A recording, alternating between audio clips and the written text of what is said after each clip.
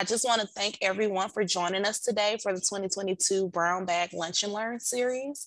Our series is hosted by the Friends of Birmingham Botanical Gardens in partnership with the City of Birmingham Stormwater Management, Jefferson County Commission Office, Leeds, Alabama, the Stormwater Management Authority, Alabama Green Industry, Alabama Cooperative Extension, and Jefferson County Department of Health.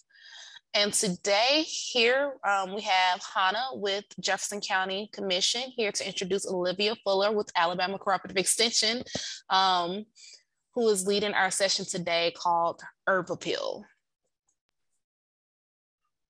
Good morning, everybody. We are really excited today to have Olivia Fuller. It's pretty impressive. I was reading her bio and I was like, oh my gosh, no wonder why we invited her. I haven't met her in person, but good to see her today.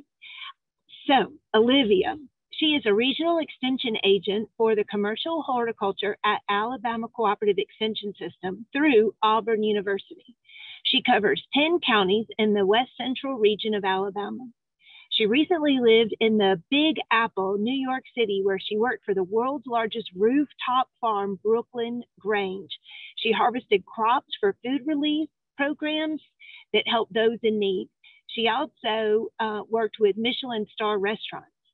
While she was in New York, Olivia joined the Northeast Organic Farming Association and attended conferences about organic horticulture. Upon moving back to Alabama, she started working for Auburn University's Extension System, where she is housed in the Birmingham Botanical Gardens. She lives nearby and owns a local apiary. She graduated from university with an agriculture economics degree while doing stormwater research, there we go, for the horticultural department, and just enrolled in her master's program there. Growing vegetables instilled a love of providing food for those without access to healthy produce. She now has the opportunity to share that passion and knowledge with growers in the Black Belt region, as well as urban beekeepers and farmers. Thank you for that introduction. That was, I hope I can live up to that. Thank you for having me, everybody. This is really fun. We're going to be doing it kind of old school way. I'll have to say next slide, please, because I am traveling. I'm in Auburn, actually doing a podcast I'm on the commercial horticulture team, and we're doing a podcast for farmers in the field has kind of been the audience that we've tried to keep in mind for that podcast. We've got about 10 episodes recorded now. We've been recording all morning, which I'm in the studio and my computer is propped up on a ladder in front of me. So hopefully it doesn't fall in the midst of this, but sorry for the bit of chaos of what's going on in my life right now, but hopefully I can get some knowledge across about herbs, because they're some of my favorite things. Anytime somebody calls me about wanting to, because I'm all about urban gardening, that kind of is what instilled my love of horticulture, was the New York City experience and realizing how much you can grow in such a small space. That was really eye-opening to me, coming from Alabama, where everybody's got all the land and they can just, not have to worry about space. But when you're really utilizing what you have, it's pretty impressive of what can be grown in that space. So herbs are some of the more fun ways to utilize that, because it's kind of the closest thing to instant gratification in the garden. In my opinion, they're really easy. You can harvest it and see results of your garden almost right away. Things that can be utilized in just about every meal, every cocktail, every herbal tea. It's pretty fun because you can quickly use things from the garden and just about everything you're doing in the kitchen, with just like a little kitchen garden, something in your windowsill. And then there's the medicinal purposes of them. Just so many fun things surrounding herbs. So what are herbs? You hear this word. Sometimes it's confused with spices And so to differentiate the two, herbs it's all about like what part of the plant they come from. So herbs are the green leafy parts of the plant, which are used for seasoning and flavoring food, sometimes in teas, as I mentioned. And they're distinguished from vegetables and spices because they're used in small amounts to provide flavor rather than substance. And they're typically used fresh, and then for certain purposes as such, and then dried for other purposes like teas and things. So that's a little bit about how to know what an herb is. So next slide, please. When you're wanting to do this, it can look many different ways. There's lots of planning that should go into any garden. Anytime you set out to do a new project, there should be lots of planning so that you're set up for success. Starting small, you don't want to get too far ahead of yourself so that you're disappointed. You want to stay encouraged and see rewards instead of quantity over quality, or quality over quantity. And that way you're set up for success. And by planning, that's what you're doing. You're understanding the water source. If you're doing something large, you want to make sure that you can water it appropriately. Light is super important. Herbs usually need a lot of sunlight. I think typically at least 6 hours of full sun is a good standard rule of thumb to follow for most herbs. Basil and some of the more summery herbs that you associate with that.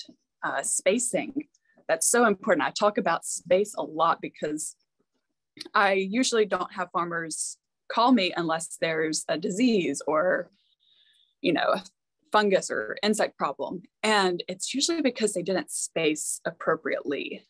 Spacing provides, when done correctly, that airflow to go between the plants and have the sun shine and hit all of the leaves. That prevents fungus as well. It gets pollination if it need be, which is usually not the case for herbs, but if we're talking about tomatoes and things, if there's too much in one area, you're not going to get enough bees. And the wind is usually a big pollinator too. So if the wind can't flow through all of the little branches and limbs and so forth, it's not going to get that.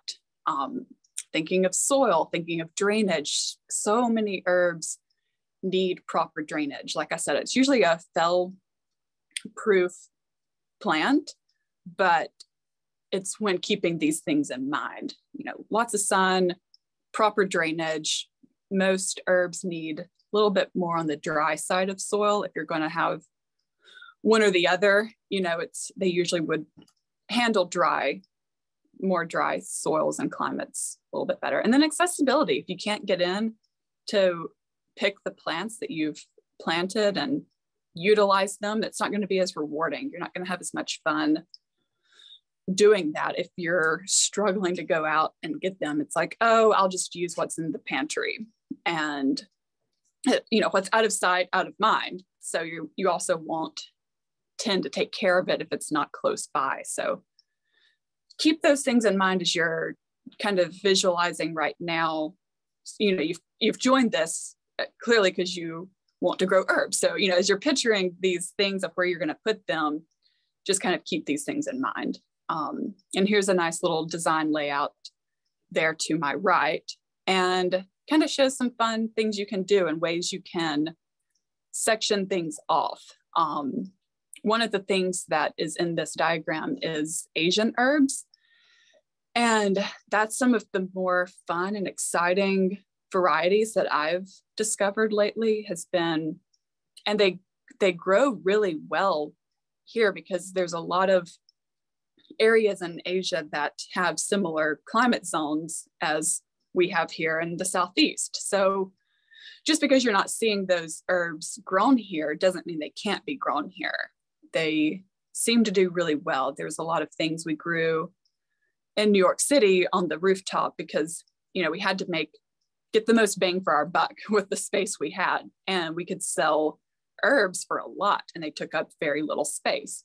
So that was a big part of how we brought in income, was selling these herbs to like the Michelin star restaurants. And then we grew different varieties. So we did, in one of the rooftop locations we had was in a Asian community. So we grew the Asian varieties for them so they would recognize and know how to utilize them and cook them. And just, feel more comfortable coming to our farm. It was things that they recognized. So that was really fun to discover some of those herbs that you typically only find at Asian produce stores, like in Birmingham, and it's sometimes hard to come by. And one is called shiso, and that's been a fun one because it's kind of a weed here in America, but it tastes kind of funky. But if you like it, then you're probably going to love it, because I do. But some people are put off by that strong scent that it has, and it is a unique kind of mint-like flavor when you incorporate it into foods. But it's funny because I'll see people spraying it on my farm, like some of the farms I go to, they're spraying it and trying to kill it. I'm like, just, you can eat that. So that's kind of fun to discover things that are in fact edible. Okay, we can go to the next slide. So as I mentioned, planning, so important. How much time do you have? You don't want to get in over your head. Do you want a large formal bed, something that just looks really nice, but is also edible? I've been working with Auburn. There's a new culinary science building here, and I've been working with them.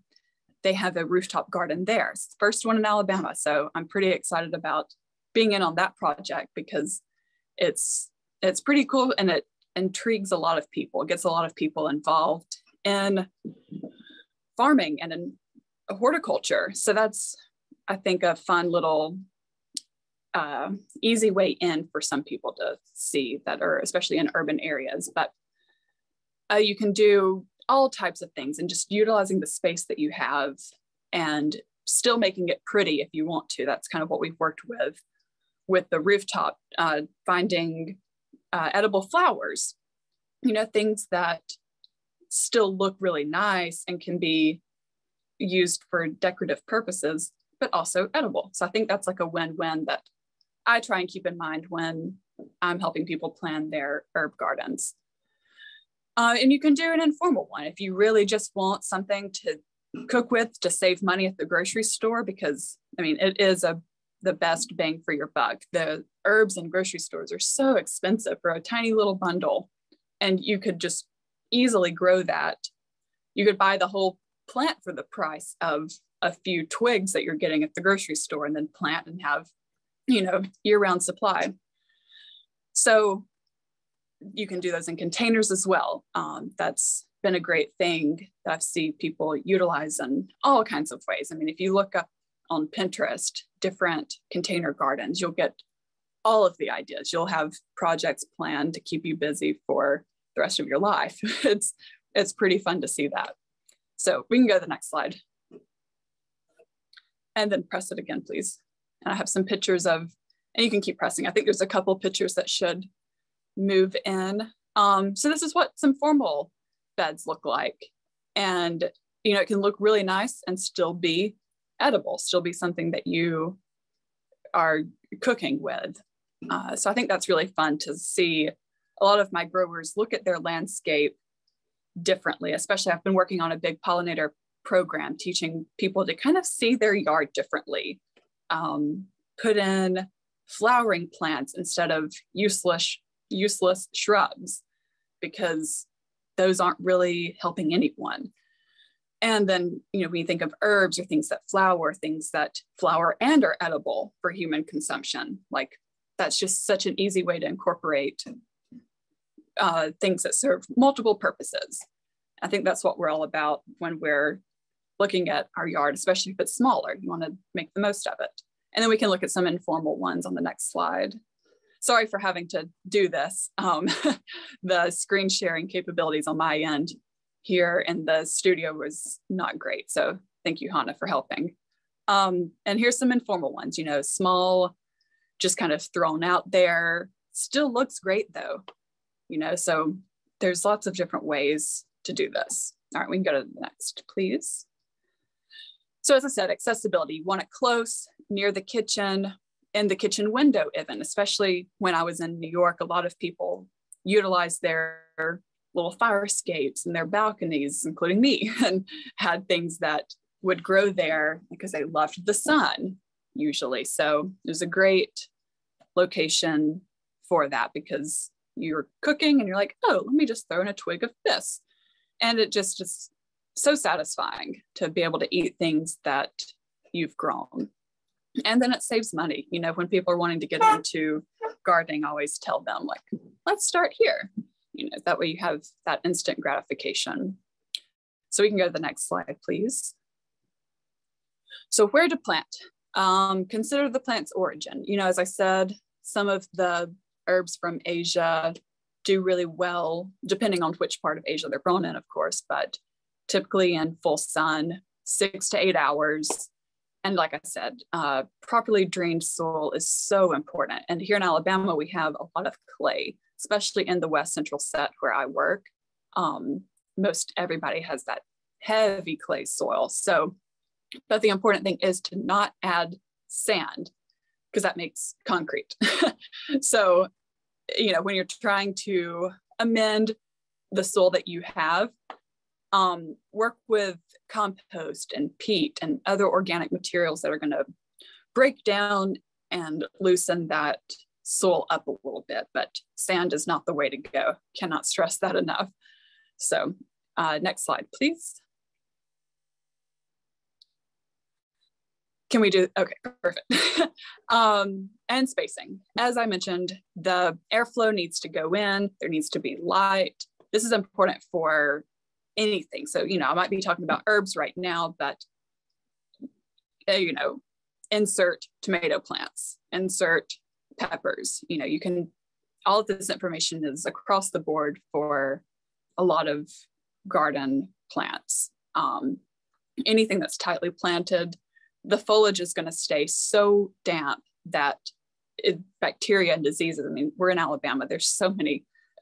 On my podcast earlier today, I had the plant pathologist here in Auburn come in and talk about it. And he had transferred from Illinois and he's just like, it's great down here. I'm busy all the time. I've got so much to see. And I mean, he's loving it, but the farmers are not because there's a lot of disease as humid as our climate is here. So trying to mitigate that as much as you can. And so these are some tips on how to. We can go to the next slide. I think that's all of that. Oh, and I see your question a little bit, asking about if those are containers sunk into the ground, and they are, yes. So just to quickly answer that one. And so the soil. When somebody calls me, a big part of my job, I feel like it's just telling people to test your soil. It is so important.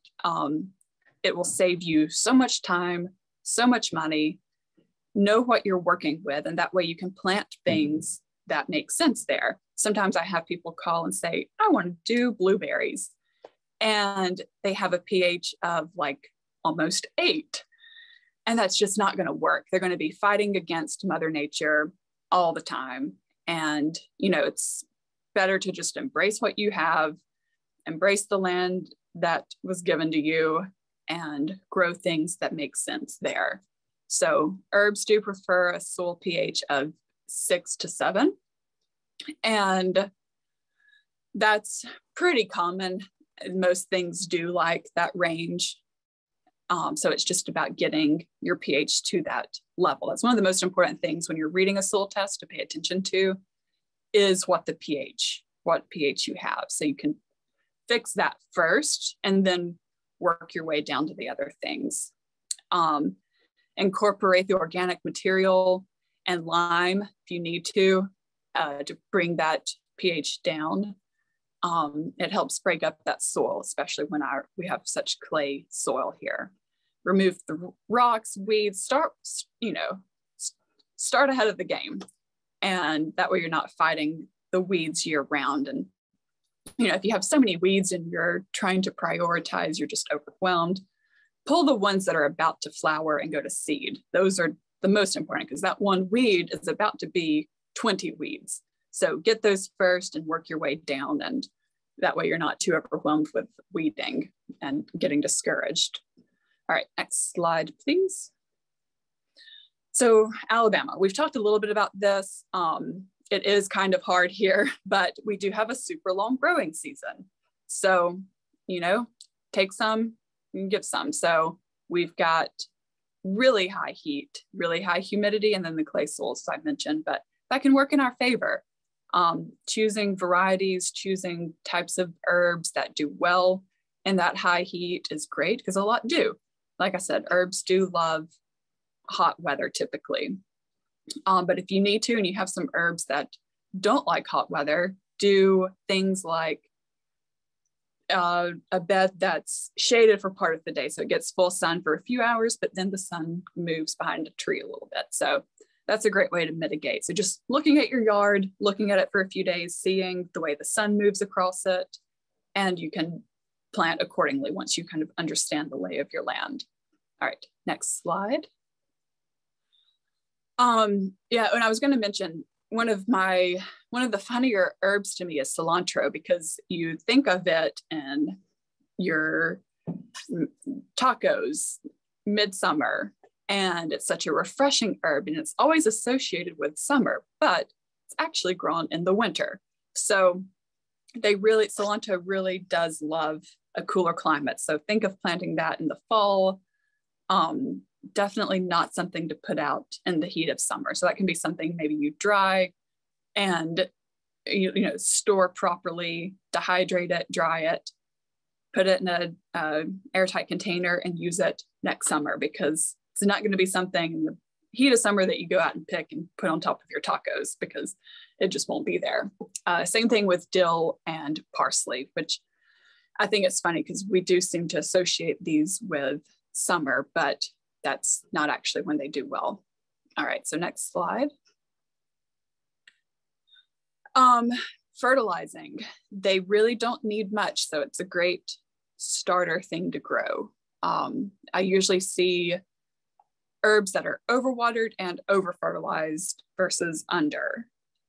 It'll cause too much green, and you lose the flavor, you lose that good aroma. And usually when plants are stressed, they become sweeter, become more flavorful. So it's kind of funny, because sometimes that peach that has a bruise is going to be the sweeter peach. I try and keep people away from that mindset of perfect food, because you're usually losing a lot of the flavor when it's perfect and looks great. It's usually missing some of that flavor and things that just make it desirable, just because of the way it works. Like if a peach is bruised, it sends out chemicals to heal itself, and those chemicals are usually sugary type things. So that's the reason why.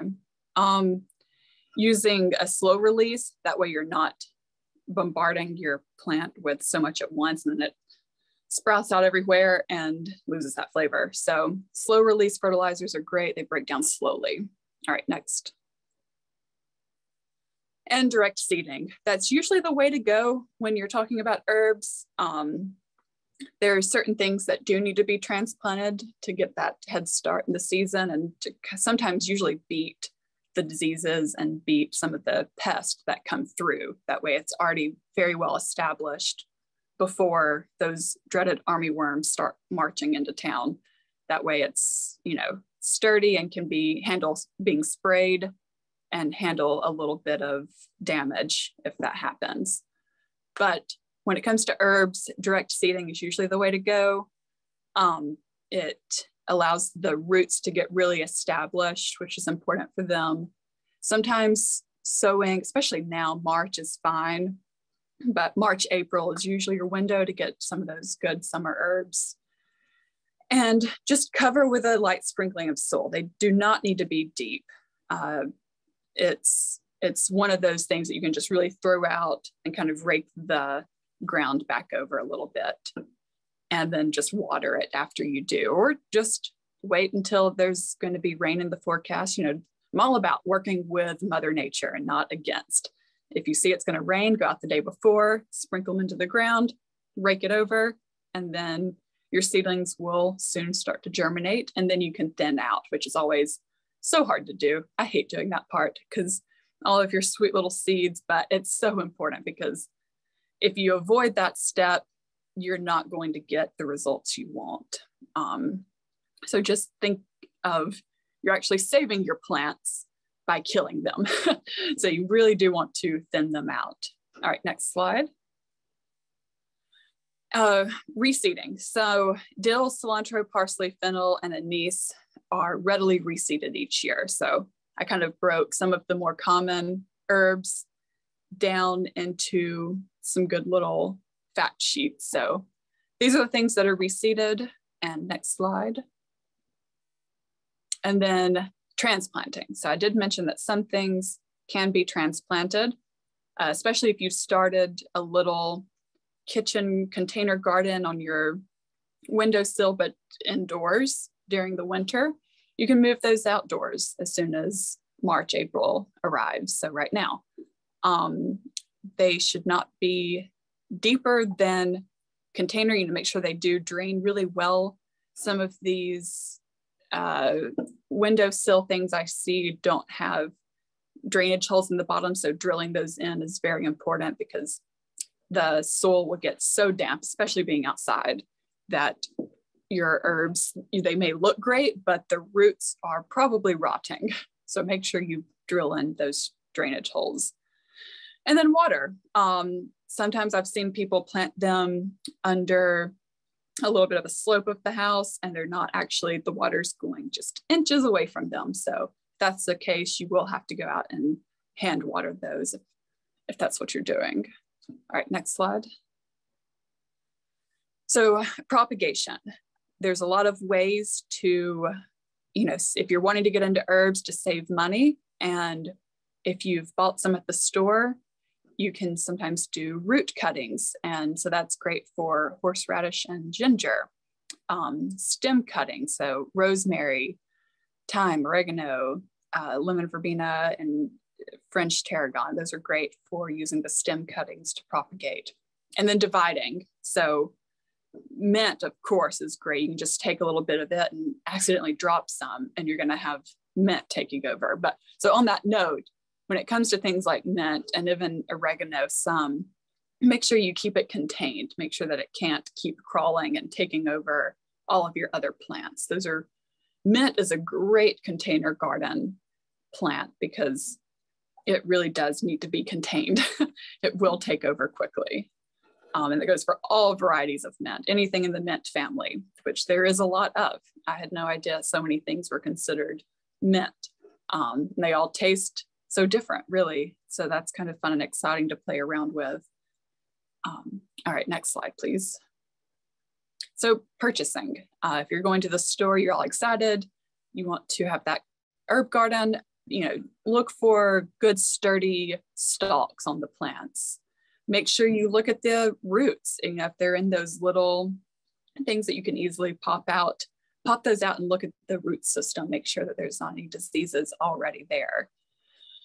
Check the leaves underneath, look under for aphids, and there's a lot of plant cells going on right now. And most people do a great job of, most of the nurseries and the botanical gardens, and most people do a great job of keeping their plants very healthy. So when they're selling them, you're taking home the best plant possible. But it's always good to check and, you know what you're buying. That way you don't infect your other plants at home. And remember, the best plant is not the largest. Sometimes the largest is not so great because it's not been pruned back, it's not been pinched back, whatever the case may be.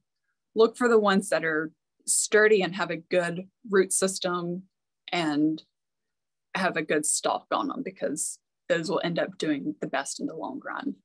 Okay, next slide. So containers, as I mentioned, that can be, some of this is a little repetitive on this, but mint and oregano, and they can handle a little bit more high pH levels. So in West Central Alabama, the pH is usually pretty high. So those are some of the varieties I direct people for. And convenient locations. So just make sure you have proper drainage on those containers. It's a big thing I would recommend. All right, next slide.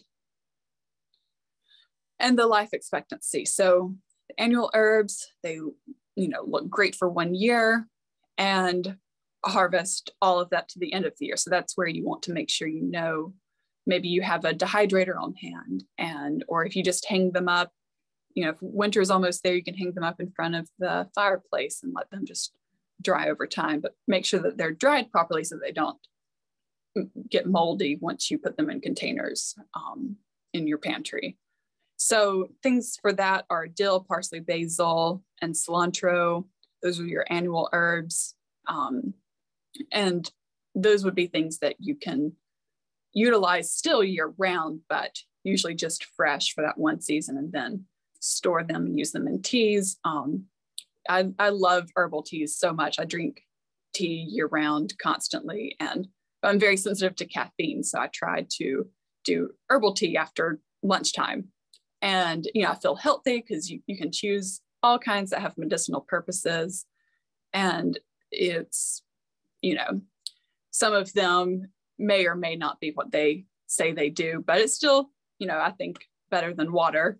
So it's got some things going for it, but those are great to utilize some of your excess herbs for. And I usually use a French press for mine. I have it's a small little one, and you put the leaves in, pour the boiling water in, and then plunge it down so that you get the flavor, but not the leaves. So that's a fun way I like to make my herbal tea. And then so perennials, they thrive for years. They'll, especially rosemary, y'all know, you'll see it kind of get pretty huge and start taking over, same with thyme. And those are great for when we were talking about those formal gardens, things that are going to last longer and can kind of also add a touch to the garden that's pretty and fragrant as well. All right, next slide.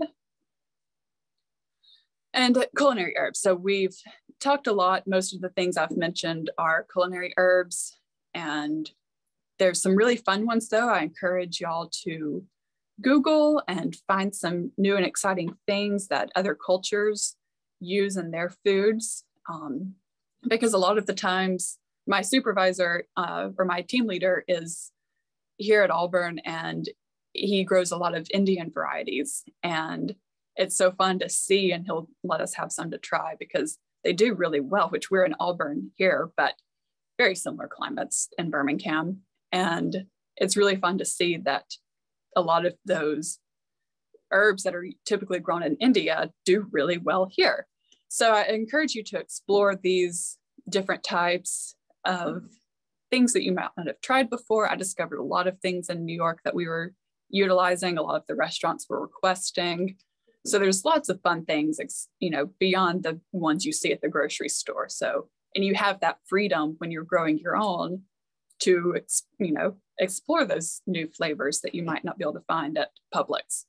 So I think that's a big reason I grow herbs. One, I'm traveling a lot for work. And so my poor house, if people drove by it, I'm thinking, oh no, they'll never guess I'm in horticulture because it sometimes looks terrible, but herbs are a great way to keep it looking alive and vibrant. And I can grow those things that I'm not able to buy locally.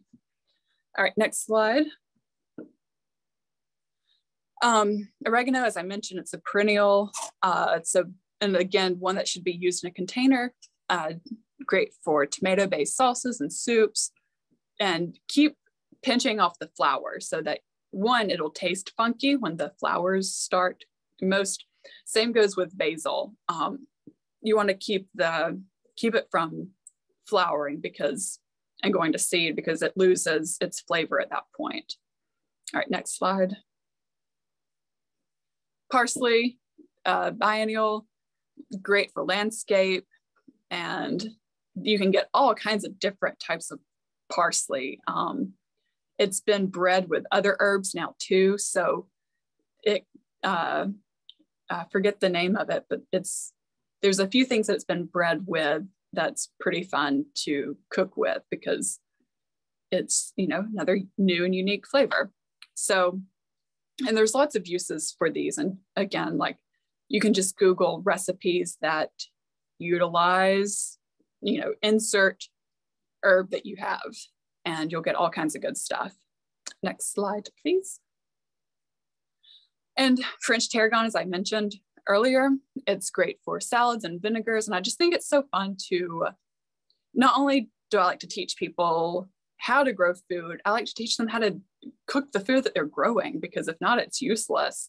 And that's what keeps people interested in horticulture.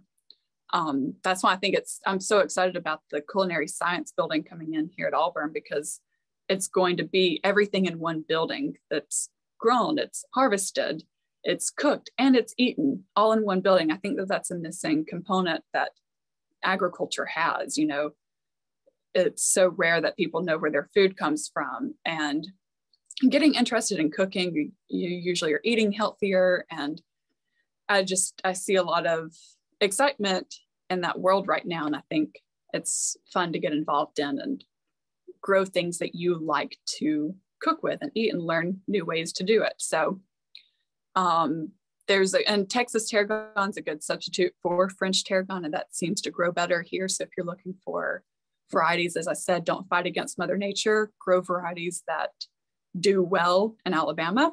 All right, next slide. And thyme. So great for borders. This is one of those that I love to tell people to plant if they just want things to look pretty, because you know, if they have the wild hair and want to go out and eat some things out of their yard, but that's not their main goal, this is still great to plant there because they can use it when they're cooking poultry and fish type meals. And it does have a slight minty flavor, and there's all kinds of varieties of thyme. If you go to, there's a lot of great nurseries in Birmingham that I love to support, and they're locally owned, and they usually have tons of varieties of each of these common herbs I'm mentioning. So then they're not terribly common and you're not bored of them because it's, you know, a different take on it and you can use it differently. And this one does great dried as well. I wanted to mention that. All right, next slide. Fennel. Fennel's been a fun one for me. I used to not eat it or really know how to, so I just never bought it or utilized it. But I've been cooking with it a lot lately because it's been on sale at the grocery store. So I haven't actually grown my own yet, but I do see a lot of growers utilizing this because it's a perennial. So it's easier. You just plant it and, you know, you don't have to worry about, you know, replanting it constantly, but you can utilize the bulb, you can utilize the foliage. There's just lots of cool uses for this. And I encourage you to look up some of the uses because I was surprised. Now I'm using it in a lot of my food. So that's been a fun one that it's always been around, but I'm just now starting to eat it. All right, next slide. And then sage. It's a perennial. It's really easy to grow, great for stuffings, but there's also more fun uses than what I have here. So, you know, I do encourage y'all to look into some of these that you're intrigued by and find some unique uses for them to just keep things fun for you. And it does have some great flowers. It's a great one to grow for, especially certain types, things in the sage family. Some of them are really great for pollinators too. So again, multi-uses for some of these things. Next slide. Basil. This is one of my favorites. And you can get so many different types of basil now. It's unbelievable. I've seen chocolate basil. I've seen all kinds of different takes on it. So that's been exciting. Main ingredient in pesto, and who doesn't love pesto? So that's a fun one to grow because you can add it in last minute when you're cooking and it changes the whole dish. You know, you seem like such a chef when you throw in some fresh herbs. It really changes a meal. It makes it really great, I think. It's a great way to have like instant gratification when you're cooking a meal for someone and they're like, oh, this tastes really good. And I'm like, oh, well, I grew the herbs. And, it's just such a fun thing to do. Next slide. And there's rosemary. It smells amazing. I love just having that planted by my front porch, because when I'm sitting out there, I can smell it constantly. And it's usually pretty, because it's an evergreen shrub, so it's usually pretty strong year round. So it does love sunny locations though, but I think that's a great one to have nearby, anywhere that you're going to be sitting often. And I think I've heard it keeps some of the mosquitoes away too. I think it's great for keeping no-see-ums and mosquitoes away from you if you are on your porch. All right, next slide. Oh, next slide, please. I think it was just an added picture. All right, so chives, another great one, often overlooked. It's in the onion family. You can harvest the stalk and utilize like the whole thing. So it's a really fun one that I love chopping up and putting in some of my dishes. Next slide. Cilantro, as I mentioned, it's not great to plant in summer. So grow from seed though. This is an important one that you don't want to transplant. Sowing every few weeks will give you a steady supply. I love succession planting because it keeps you, ample fruits and vegetables, and you don't have a whole lot at once that you don't know what to do with. So planting a little bit over the course of the season is great. All right, we can go to the next slide. I feel like I'm running out of time. Oh, well, that was the end of it. Okay, I knew I was getting close, but I wanted to leave time for questions and to go through the Q&A box. I think some have been coming in, but thank you all so much. And again, I'm Olivia Fuller, and y'all can email me at OCF000, so 3 zeros and a 2 at the end, 0002 at auburn.edu. And I can post that in the chat later, but feel free to reach out with any following questions I don't get to today. And thank y'all for listening to me for an hour. It's a long time to talk, especially after I've been doing podcasting all week too. My voice is gonna be gone by the end of this week. Well, thank you so much for leading the session today. You were amazing, and I learned a lot of new things about herbs. So thank you. Thank you. I am putting your email in the chat now, so everyone should have that. We've had a few questions in chat as well as some questions in the Q&A. So let me go to the chat first. You answered the question about the containers earlier. Yeah. I believe Michael asks, my Indian hawthorn has a full covering of mundo growing around the base. Where's the question? I just lost it. So mundo growing around the base of the plant plus less than 6 hours of sun. I removed the tree to increase sun exposure. Can I leave the mundo around the base? I would remove it. That's just my off the top of my head suggestion, but yeah, I would remove that. And that kind of brings me to a thing I wanted to mention about companion planting. Herbs do great with vegetables, so intermixing some of those in your area is usually good. It's a good thing to do, but yeah, you just want to make sure it's the right companion plant. Diane said, I can grow almost everything well except rosemary. I've tried several different types. What will help? Well, I don't know what you've tried, but usually buying from a local supply, going to local nurseries, they'll have the ones that do well in your area. That's just a good rule of thumb. So that's where I would start, making sure that you're getting varieties that are sold nearby, and trial and error is the way to go. I mean, failing is the best way to learn. So that's what I at least tell myself. Teresa said bay leaves are good for tea. Is that the same as basil? Bay leaves? Yeah. Bay leaves are their own, if I'm understanding the question, bay leaves are their own thing. And they are good to mix into, like, I wouldn't use many, but if you're making a stock or stew or soup, those are great to put 1 or 2 in because they're very strong. They can get super spicy. So those are great for a couple, and basil's its own thing. So you can use a lot more basil than you can bay leaf. Yeah, if I understand. I use bay leaves in like my roast, and basil more so I think about like Italian food and pizza. Yep. Okay, Liz says, is cilantro cold hardy here? Yes. Hannah wants to know, is bronze fennel the same as the fennel you showed?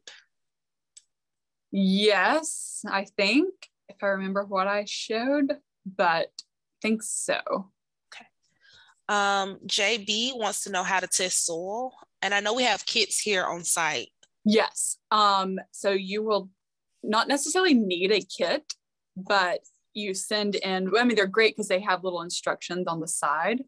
But what I tell most people, especially if they're in a rural area and not nearby somewhere where they can pick them up, like which every county has an extension office. So, and we keep them fully stocked with the little boxes and print out of where to send it, how to send in your $7. But what I tell people is just put a little baggie. You don't need much. We don't need your whole yard. It just takes a little bit of the soil to test. And you can send that into Auburn Soil Lab, and you can find that online by looking up just like Auburn's Soil Lab. I think it's in the Alpha building here on campus, and it has the full address there on our website, and you can send that in, and you'll usually receive results in 3 to 7 days is the average and the goal. And you can give them an email address where you want your results sent to, and you can mail in a check with your soil sample or pay online. What's the difference between a dandelion and a false dandelion? I don't know. Lemongrass suggestions for containers. I mean, whatever the store has, lemongrass doesn't come in too terribly many varieties, but whatever they have is going to do great. Lemongrass is a good one, and it keeps the mosquitoes away too, I've heard. Okay, Teresa said, thank you. I tried growing cilantro and it did not do well. Now I know why. Nursery suggestions in Birmingham. So I don't want to get in trouble by leaving anyone out, but my personal favorite is sweet peas and Homewood. So they're great. They're local. They have really informed people that work there and that own it. I really always have a great time going there. And of course, Leaf and Petal, and petals from the past. If you're doing fruit trees, Dr. Parnell is everything you ever know about fruit. So those are my top 3. And if you're a member of Friends of Birmingham Botanical Gardens, you get discounts at Botanica, Dorothy McDaniel's Flower Market, Farm Stand by Stone Hollow, Houseplant Collective, Leaf and Petal at the Gardens, Myers Plants and Pottery, Petals from the Past, Shop Birmingham, Sweet Peas Garden Shop, and Wild Things. So that's always an added bonus of membership with us. Olivia, thanks for the information, great advice, and great resources. Do you have a recommended go-to resource on culinary herbs? I bought a Cuban oregano last year at the BBG plant sale that smelled great and grew so big it tried to take over the world, but I didn't cook with it. How would you use it? I think when I got to oregano, I mentioned a few things, but just Googling, I mean, there's millions. I could talk about uses for herbs for hours. Google some fun recipes that utilize oregano and find what you like. Because I know what I like, and everybody's taste is different, but that's always a good starting point for me. And I think I just got clarification on the bay leaf question. They were talking about bay leaves that come from trees. Are those the same as the bay leaves that we cook with? It is, yeah. Okay, so bay leaves come from trees, and basil is more so an herb. Yeah. I guess they wanted to know if it was good to use in a tea or if basil was just. Ty, could you let us know whether you're asking if the bay leaves are good for a tea or if you could substitute basil for bay leaves in a tea? That would help. I saw a question come in just then about the Asian market in Birmingham. And if you want anything super fun, yeah, Green Springs. We have two. We have two, yeah. There's Wayne's, Hannah just mentioned, but my favorite is the bigger one. Oh goodness, what is it called? Oriental Supermarket, I think. It's connected to a grocery store next to it. But oh my goodness, they have everything, but it's not fresh. I mean, I love it, and I like live right by Green Springs, so I'm there all the time. But growing some of those is, you get so much more of that flavor. Liz, you will have access to the presentation later. I'll be working on the follow-up email with the link to the presentation, a bibliography from our library, and a survey that we would really like y'all to fill out so that we can have some questions for our experts at the end of the year.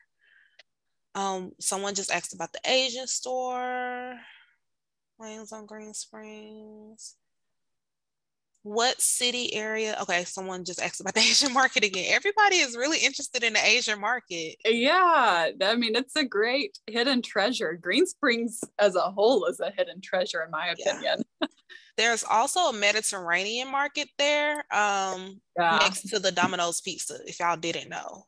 Okay, Susan said, I just bought basil plants that look great, but now they have brown spots. Should I still plant them? You can send in there at the Botanical Gardens. We have a plant pathology lab, and you can send those in and figure out what that is. Yes. If you take a picture and email it to Dr. Jacoby, you might get a quicker response.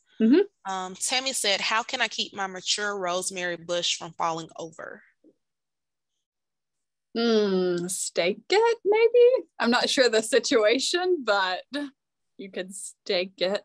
And again, I'm commercial horticulture, so it's a very different world. I just have such a love for herbs that I wanted to do this, but that's probably why I'm a little rusty on some of the questions, because I work with large scale farmers is what I do, but some of this I am a little rusty on, so sorry about that. Why were the herbs sunken in the pots instead of soil in that picture you showed? I don't know. I know some people have been sinking pots to retain moisture, or like people have been burying pots. The only time I see it done is when because Alabama has a lot of diseases, soil-borne diseases, and that you just can't get rid of. They're just there. So I see a lot of my growers put things, especially fruit, in a container and then plant it, because it would prevent some of those diseases to taking over. Yeah. And Liz also just said that you can do that possibly because it keeps things like mint from getting out of control. Someone said there was rosemary in one picture in a window garden. Isn't that going to get too big?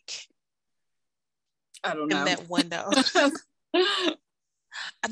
I don't know if they have any miniature rosemary. I'll have to ask Hope. She just did a class on like miniature they come out with things. Fun mini versions. What size containers for different herbs? It depends on what you want to do. Pinterest has a lot of fun ideas, but you can keep them contained by doing a smaller container and but you know, give things ample space, of course, at the same time though, but it's whatever you really, however large you want it to get. And if you don't want something to grow outside of like a smaller pot that you have, should they just propagate when it grows to kind of keep it contained? Yeah. Yeah. Yeah. We answered the dandelion versus false dandelion. How do you keep your established, well, somebody asked about the rosemary bush falling over again. And we answered the cilantro, cold hardy. And what is the best location to plant lavender? There was a lot of lavender at our plant sale 2 weeks ago. I think they said they had 7 varieties. Yeah, it depends on which variety you get too. You can, I mean, I hate to say Google, but some of that, you know, depending on which variety you got, just looking that up.